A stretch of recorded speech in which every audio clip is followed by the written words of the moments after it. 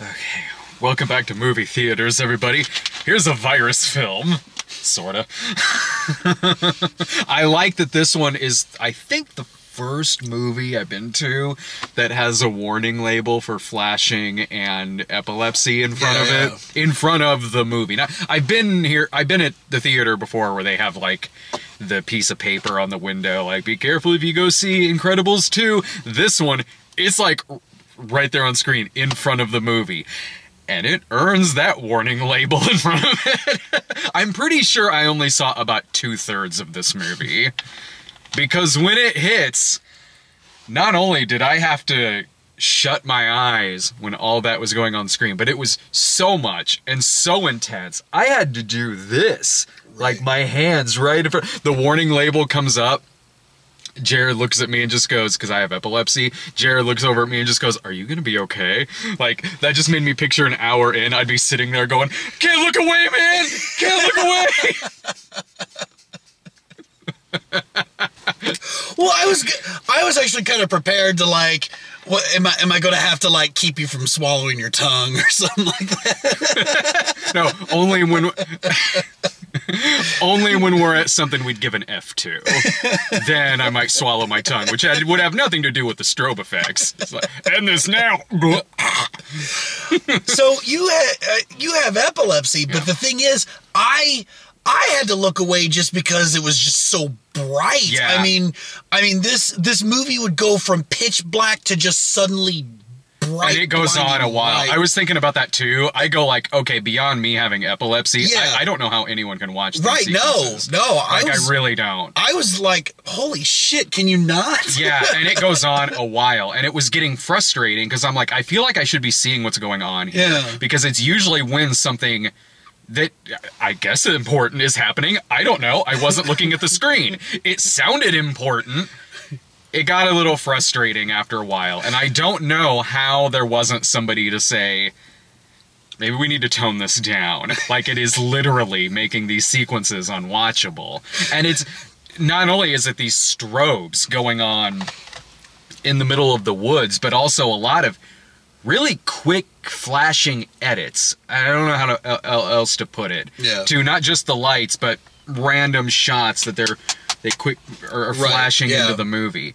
And throughout the last act of the movie, like, I just kind of got used to it, where I would have to just like, it's like I'm at the movie theater listening to an audiobook. You know, honestly, toward the end, it felt like they kind of balanced the brightness up a little bit. Like, there were a couple of parts where I was looking up and I was feeling like I was fine, but I was also bracing myself that it was about to get worse. Sure, yeah. Even if it didn't necessarily, that was still in my head, as you've made this so intense so far as these strobes go.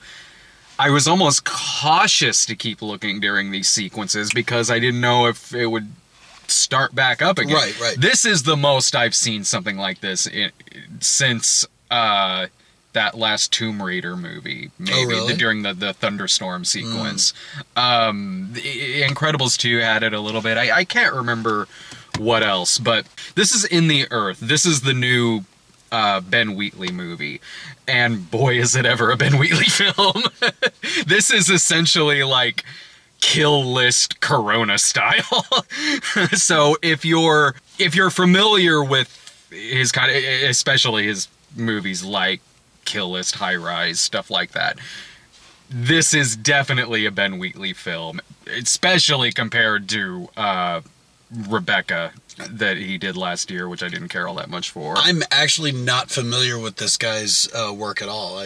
I like Ben Wheatley a lot. I didn't care that much for Rebecca, but this is way more in his wheelhouse of his kind of movie. He also did a movie called Free Fire. I do like Ben Wheatley quite a bit. So, despite my problems I had with the strobing, I actually did really like this movie. Really? I did, yeah. Okay, so here's the thing. You threw me off. I was coming to this review going to, like, totally mess with you. Just be like, the rich symbolism of this movie and everything else like that. And then be like, this movie sucked. No, I like it when, I like when I say, when I know we're about to disagree on a movie. because I know going into this review, I like this movie a lot better than you did, because I can usually tell, because when I say in the review, like, oh, I really like this, and you kind of do the, oh, okay. Like, inside, you're like, all right, motherfucker. All right. You keep talking about this and shit. And also in the theater, I don't do a very good job of poker face. No, this one especially. Sometimes, like, last week with Voyagers, I wasn't sure. Like, this, so we get 30 minutes into this movie, and Jerrid's over there going, what is this film? And we get an hour into it, and Jerrid's like, how long is this? And we get 75 minutes, and he's, where's the tits? No, he didn't. He didn't say that. I made that part up. I made that up. The rest of it's totally true, though. Yeah. So, and you ran out of stuff to say at one point. In the last 15 minutes, I just heard... No, I did. I did actually really enjoy this movie. I like going into a movie like this, where I kind of like going to theaters now, where the main thing that we're going to see are things that I've barely seen a trailer for or really don't know much about. Right. So I kind of like going into this movie only knowing surface level what it was sort of about. You know more of it. You knew more of it going in than I did. I had not. You like texted me like, and in fact, I think in the text you just referred to it as Earth, and I'm like, we're going to see Earth, dude. We're going to see a nature documentary, which we kind of did, honestly. We sort of did. I kind of love this movie, actually, because this movie is like, what if the world's craziest holistic healer and environmental researcher found something like the monolith from 2001, and it just made them go batshit insane in the woods and start collecting people and doing weird shit with photographs. I like going into this being, I'm kind of curious where a lot of this shit is leading. And I was enjoying the atmosphere, especially. I thought the movie did a good job of making the woods feel like a character. Between the shots they would do, like the mushrooms, a lot of the establishing shots, the sound of the water hitting, you really felt like you were there, trapped in the woods. And the musical score, I adore. The musical score is almost a character in and of itself. There's a part in this movie where the musical score tries killing them. I'm like, the music is so good. It's kind of a character in this film. And this poor bastard with his foot. I know. So yeah. I actually said that throughout the movie. What was his name? Martin. Yeah. Martin. Poor Martin, man. Poor Martin is being just tortured, but not in a blatant way. Just more of an approach of what you'd see in like a prank show. You know? Maybe there's a reason the villain looks a little bit like Chris Pontius from Jackass. You know, he's like first, you know, they get ransacked in the middle of the night. They get mugged. Somebody takes their shoes. Yeah. And so poor Martin is walking around in the woods without his shoes on, steps on something sharp, which they showed at the beginning of the movie. What I guess that's what it was, but it didn't really look like it was sharp enough to put a... Man, that thing was huge. That gash it had in there. That gash was way too big. You're right. This movie kind of starts out like, because I didn't know where it was going at that point in the movie. So I was like, is this going to be like Art House Blair Witch? Like, but it's not a found footage movie. So... Although it was kind of shot like one. Okay, I'm glad you mentioned that, like, because... I like the cinematography in this movie. You did? I did. I liked a lot of the handheld. What I was did you notice how there was sort of a change in quality in some shots? How there was, okay, you did. So you noticed that like a lot of it looked like it was kind of shot on film, but then other parts looked like it was shot on a cell phone. Yeah. Some parts look like the frame rate was a lot higher than a lot of other sequences in the movie. Yeah. And I don't know what the reasoning behind that is, because it didn't feel like it played into anything. Right. I didn't even know if it was just me, but that I was noticing in it. But I like a lot of that. I liked a lot of the handheld work in it. I liked sequences where the guy has the axe. I like how you really felt the weight of the axe in these sequences. That an axe is not an easy thing to swing if you're a dude like this. And you see in horror films where they kind of make it look fairly easy. And in this, I really felt the weight of that damn thing when that dude was swinging that shit around. But back to this poor asshole's foot. Right, okay. So,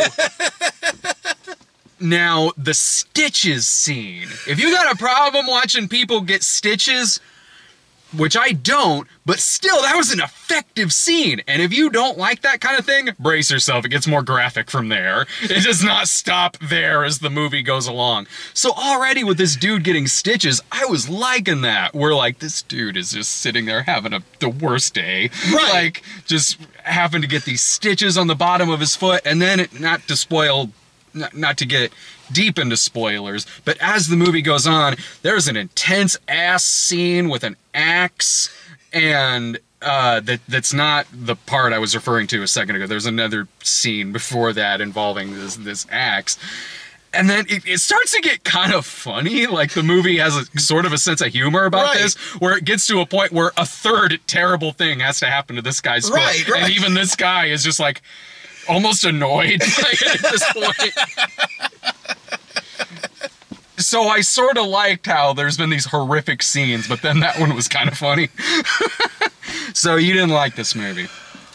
Man, I'm sorry, I didn't. Yeah. I like what you said about, like, the premise. Like, yeah, the premise seems like it had something going for it. Yeah. I also kind of enjoyed the whole.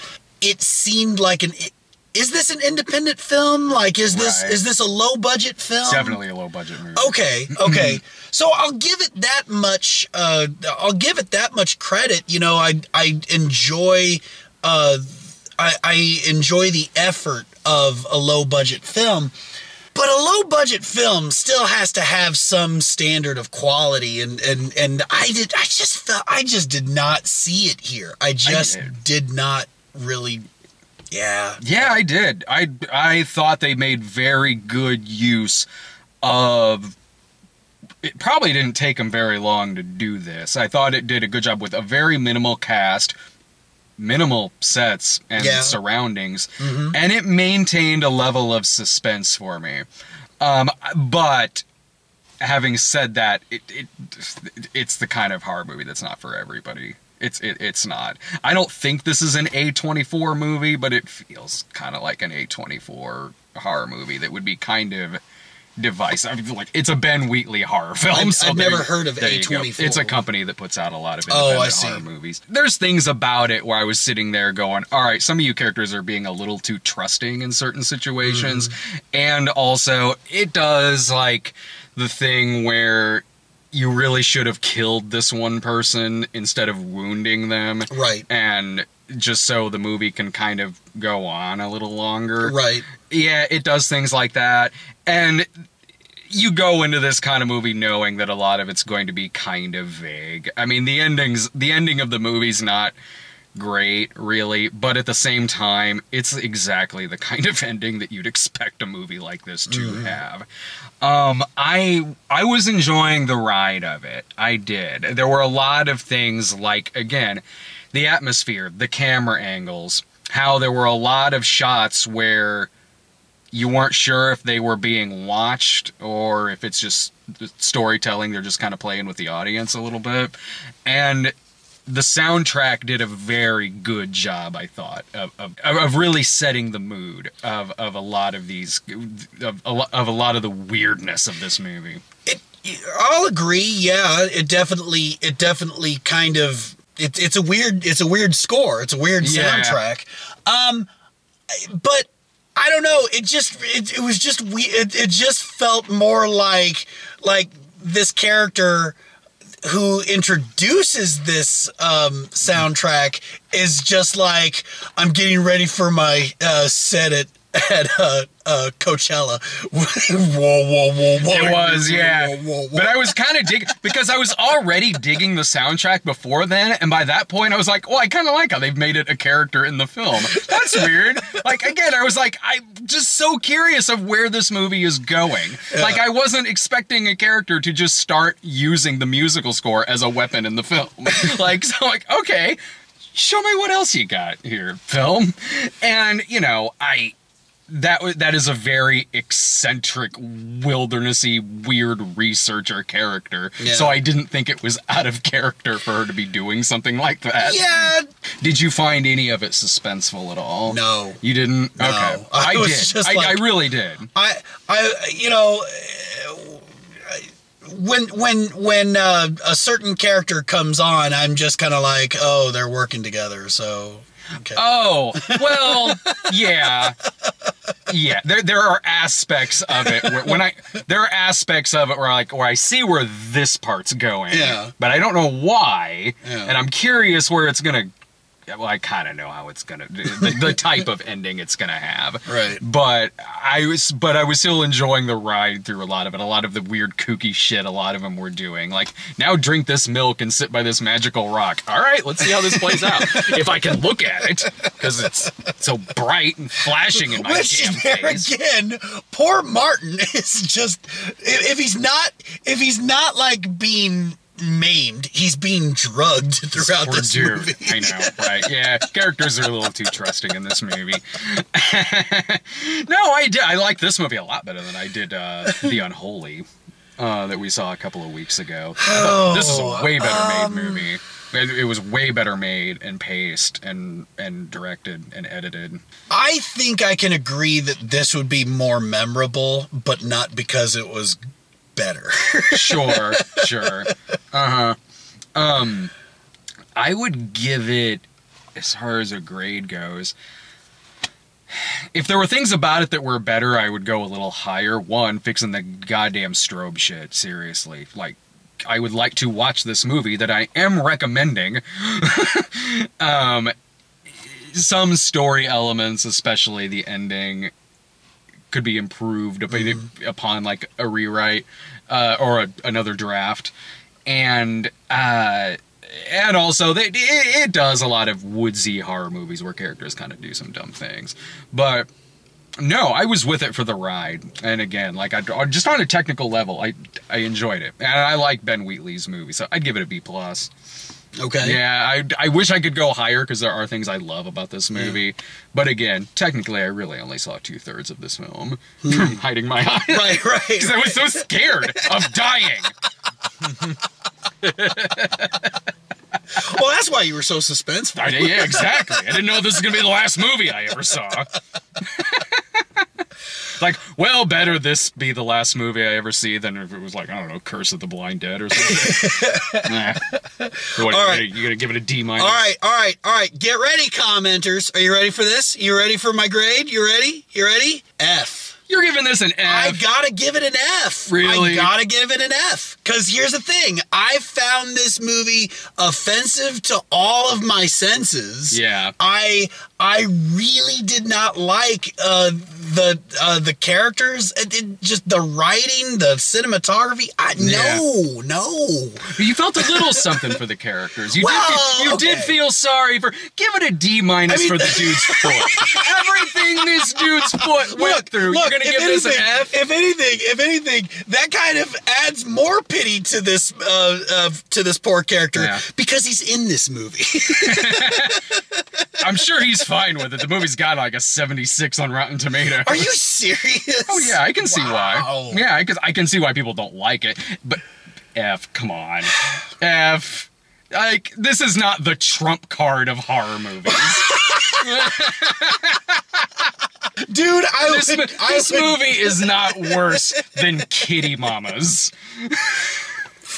Okay, fair. No. Fair. Stick with it, dude. Stick with it. Stick with the F. Stick with the F. You're over here trying to present a case. No, I am. But I want to throw it in your face the next terrible movie we go see.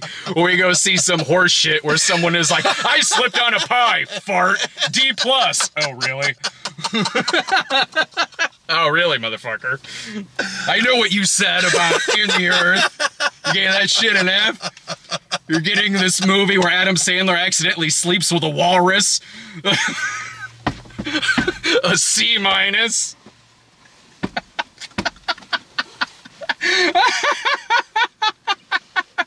Oh, no.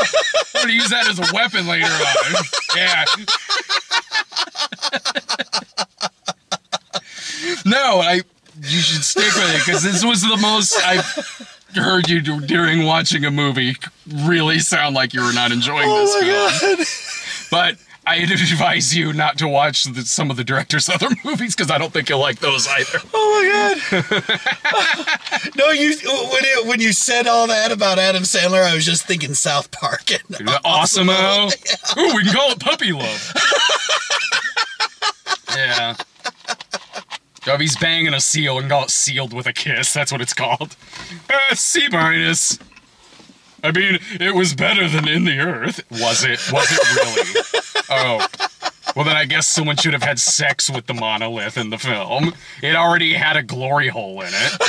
It did. It does. It does have a hole in it. You're just upset no one banged that rock. You caught me. No one bangs it. F. Bangs the rock. F. Oh shit. So you sticking with the? Yeah.